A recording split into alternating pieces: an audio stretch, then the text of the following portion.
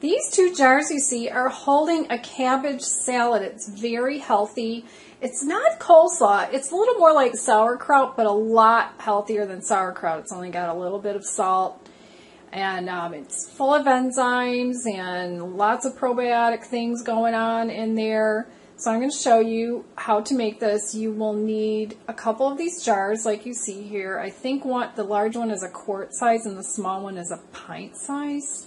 I got them in a craft store where I could buy them individually instead of a whole box of 12. And I also use a food processor, but you could use a large knife and a cutting board. All right, let's get started.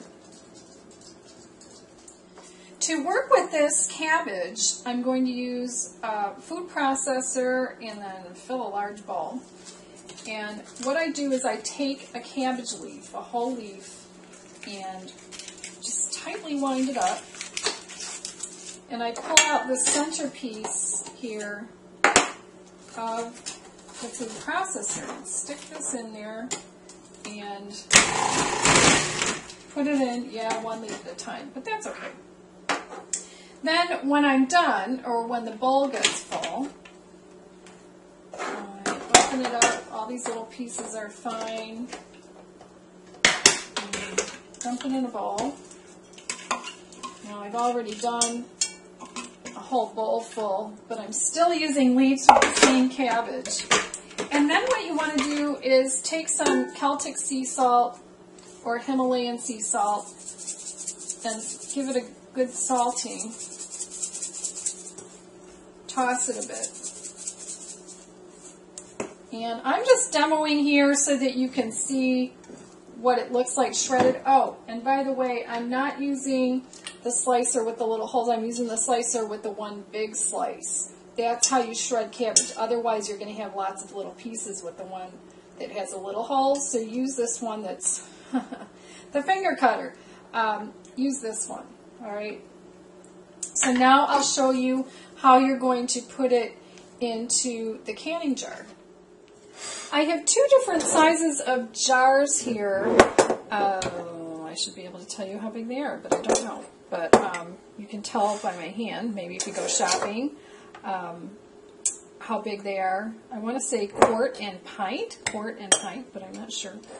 So when I stuff the cabbage into this big one, it's wide enough that I can pound it down. The thing is, you want to get as much air out of it as possible, so I can stick my hand in here. But with this little one, it's not wide enough to stick my hand in. So I'm going to take the bottom of a wooden spoon that I have, and I'm going to just pound it down. Or you could take the wooden spoon side. It's, look around your house and decide what you have. If you wear a bracelet, like I am, it makes sound as you punch it down. Just get as much air out of it as possible. Now, it doesn't matter if the cabbage you're using has lots of dark green leaves or not. Mine just happened to have that because I got it at the farmer's market today. And it just had a lot of green leaves on the outside. But you also want to save some of the leaves because you're going to have to fill up this spot with folded leaves. And you're going to also put filtered water in here. And one time I had it too close to the top, and as the water sat in it for the 5 days, it overflowed. You don't want that either. So you just want to have a little bit of space. Eyeball that a little bit. So yeah, a little bit of space in here. So now what I'm going to do is, I got some in here. I'm going to pour water in here and let the water fill in into all the little spaces.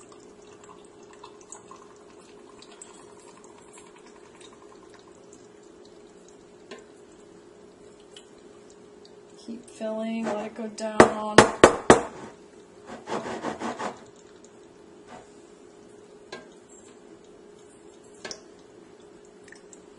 And then what I'm going to do, I saved some of the outer leaves, and I'm not going to use this thick center part, but I'm going to pull that off. but I'm going to tear the leaves into halves or thirds and then fold them up tightly and put them in the top. Okay? And so you'll want to do this with several leaves.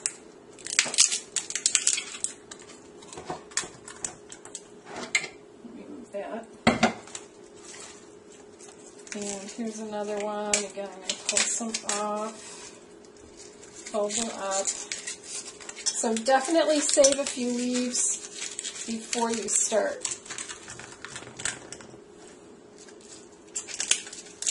And keep doing that. Get it really tight so everything gets... Don't need the water to come to the top, but you need the leaves to come to the top.